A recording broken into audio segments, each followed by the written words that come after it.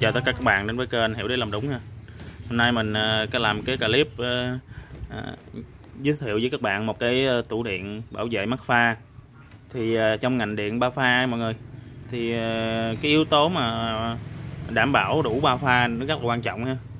Nếu mà mình điện mình mà không đủ ba pha, mắc một trong ba pha thì nó sẽ gây cho hư hỏng thiết bị. Cho nên thì khách hàng này ở thành phố, ở tỉnh Nghệ An thì quyết định là giao cho mình làm một cái tủ điện bảo vệ mất pha cho cái phụ tải của anh ấy. Cái dàn phụ tải của anh ấy là ảnh nói chạy là tầm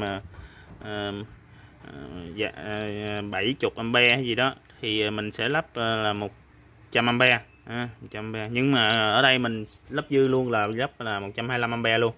Đây là cái khởi tổng của hãng Mitsubishi.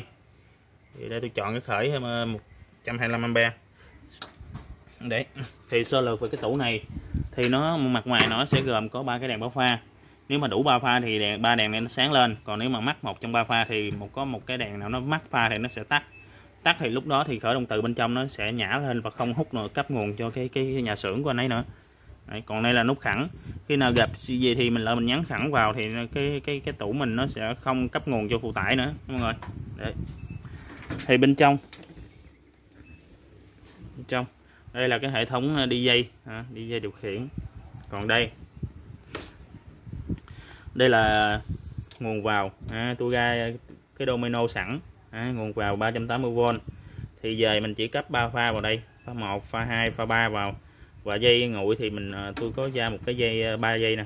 Đó, thì mình nối dây nguội vào cái 3 cái dây trắng này. Thì nguồn vào sẽ được cấp vào đầu khởi. Nguồn vào nó sẽ được cấp vào trên đầu khởi mọi người. Đây, pha 1 nè, thì nó sẽ đi lên pha 1.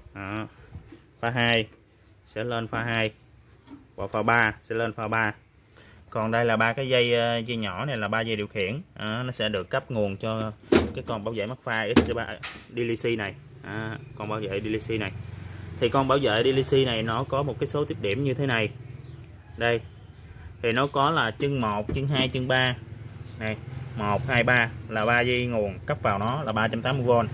Nó là lửa 1, lửa 2, lửa 3 sẽ được cấp vào 1, 2, 3. Đấy. Còn chân 5, chân 6 là hai cái chân thường mở. Rồi khi nào mà nó đủ 3 pha, điện cấp vào đủ 3 pha hết, không có mắc pha nào á, thì cái 5, 6 này nó sẽ đóng lại. Đó.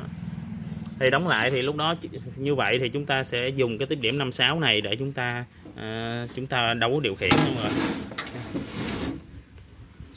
Để chi khi nào mà mắc pha thì nó mở cái tiếp điểm này ra nó mở cái tiếp điểm này ra thì nó sẽ không có làm cho cái khởi động từ hút nữa, nó không có đóng khởi động từ mà nó nhả khởi động từ ra. Đấy, thì dựa trên cái nguyên lý hoạt động của cái con này thì mình sẽ lắp theo như vậy. Một tí nữa thì tôi sẽ chia sẻ bản vẽ cho anh em xem, và anh em sẽ dễ hiểu hơn. Đấy, thì nè mọi người, 3 dây trên đầu khởi này khi mà nó có nguồn thì nó sẽ cấp nguồn cho 3 cái bộ này, ba cái chân 1, 2, 3 của con bảo vệ mất pha. Thì lúc đó đủ pha thì nó sẽ đóng tiếp điểm này lại, nó cấp nguồn cho cái gờ trung gian này. Gờ trung gian này thì gờ trung gian này nó mới cấp nguồn cho cái cuộn coi của khởi động từ, cuộn coi khởi động từ. Đó. Thì khi nào mà có điện thì gờ kiến này, khi nào mà đủ điện áp thì bộ bảo vệ mất pha này nó sẽ cấp nguồn cho gờ kiến, và lại gờ kiến này nó sẽ cấp nguồn cho khởi động từ này, đóng khởi động từ lại. Thì đầu ra khởi động từ đây, khi nào mà khởi động từ đóng thì 3 pha trên, đầu trên là 1, 2, 3 này, nó sẽ thông với 3 pha đầu dưới theo thứ tự là 1, 1, 2, 2, 3, 3. Đó, thì tôi sẽ đi một cái dây đi xuống đây, tôi đấu ra phụ tải và tôi xài. Đó, nó nôm na như vậy ha. Thì bây giờ ở đây do tôi không có điện 3 pha thì tôi sẽ thử điện 1 pha. Đấy, cho nên tôi sẽ cầu cái tiếp điểm này qua. Tôi đã giả sử là trường hợp là nó đủ pha thì 5, 6 này nó sẽ thông. Bây giờ tôi sẽ test thử cho anh em xem nhé.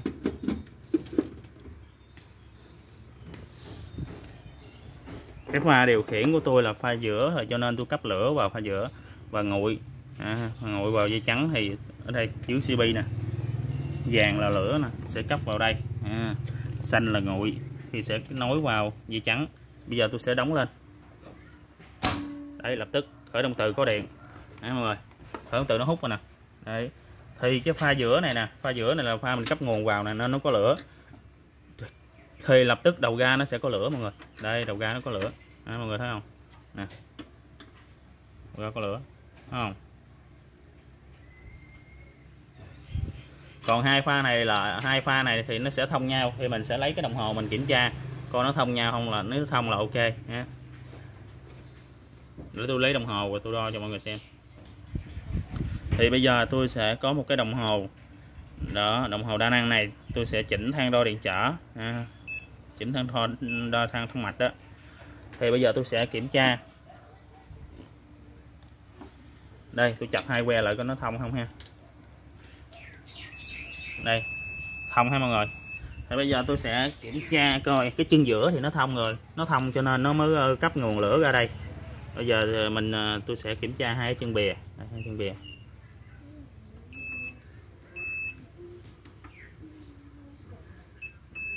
Đấy, mọi người thấy nó thông nhau ha. Rồi tới chân bìa bên đây. Chân giữa thì không kiểm tra, tại chân giữa nó có điện.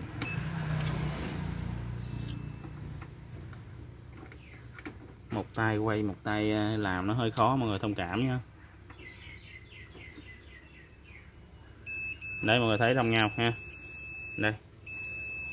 Ok, vậy là cái tủ mình hoạt động tốt rồi đó. Khi nào mà mắc một trong ba pha thì cái gờ lại kiến này nó không có điện.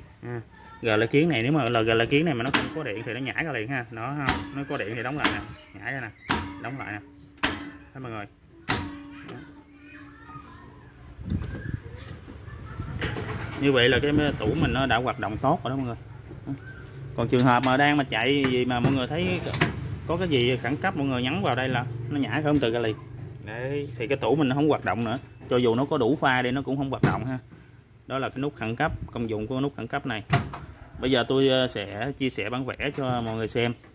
Để tôi lấy cái cuốn tập và tôi vẽ sơ lược về cái bản vẽ của cái cho mọi người xem nhé.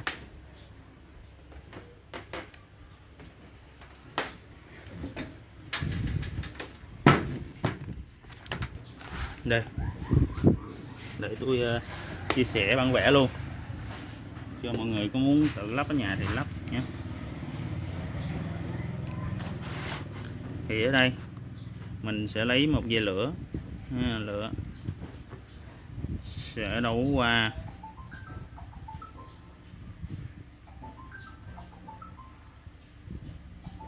nút khẩn. Nút khẩn này nó qua thường mở rồi là kiến. Vào cũng coi ha. Ồ, con coi khởi động từ. Khởi động từ đi về ngồi. Đấy. Khởi động từ về ngồi. Này là tích điểm của gờ lại kiến ha. Gờ lại kiến. Thì cái bảo vệ mất pha. Đây. Đây bảo vệ mất pha có chân 1, chân 2, chân 3, chân 4, chân 5, chân 6, chân 7, chân 8.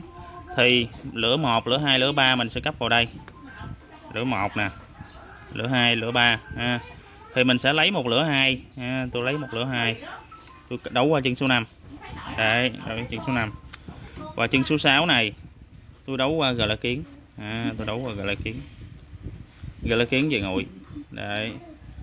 Thì mọi người thấy nè, khi nào mà lửa 1, lửa 2, lửa 3 nó có điện ha, thì cái chân lửa 2 này nó cầu qua chân 5 là chân 5 cũng có điện luôn. Thì lúc đó nếu mà đủ điện lửa 1, lửa 2, lửa 3 thì 5, 6 nó sẽ đóng lại. Thì lập tức 6 này nó có điện cấp nguồn cho gờ lại kiến. Gờ lại kiến thì về nguội thì là lập tức gờ lại kiến nó được nuôi nguồn, nó có nguồn. Thì lúc đó tiếp điểm khi mà gờ lại kiến nó có nguồn rồi á, thì tiếp điểm thường mở gờ lại kiến này sẽ thành thường đóng ha. Thường đóng thì lửa này nó sẽ đi qua thường dừng khẩn cấp và đi qua cái tiếp điểm thường đóng này cấp nguồn cho con coi của thêm từ K. Thì khởi từ K về nguội thì lúc đó lập tức khởi từ K đóng đó mọi người. Đó, thì khi mà chúng ta nhấn nút dừng khẩn là nó trở thành thường mở thì nó sẽ ngừng. Đó, thì sẽ ngừng. Còn nếu mà trường hợp mắc pha thì tiếp 5, 6 này nó mở ra, gờ lại kiến này không có điện thì nó sẽ trở về giờ này trở thành trạng thái thường mở. Đó, trở thành trạng thái thường mở. thì lúc đó khởi động từ K không được cấp nguồn. Đó, nó nguyên lý hoạt động vậy hả mọi người. Bây giờ tôi sẽ tiến hành tôi test tủ lại một cái nữa. Tôi test tủ lại cái nữa. Đây, tắt CP. Để khởi động từ nhả lên, đóng CP lên, từ đóng xuống, CP nhả. Rồi ok hết mọi người. Rồi video mình đến đây kết thúc. Xin thân ái tạm biệt mọi người. Hẹn gặp lại mọi người ở video clip tiếp theo. Và nếu mà mọi người thấy hay thì nhớ cho mình một lượt like, một lượt đăng ký, một lượt chia sẻ nhé. Xin thân ái tạm biệt.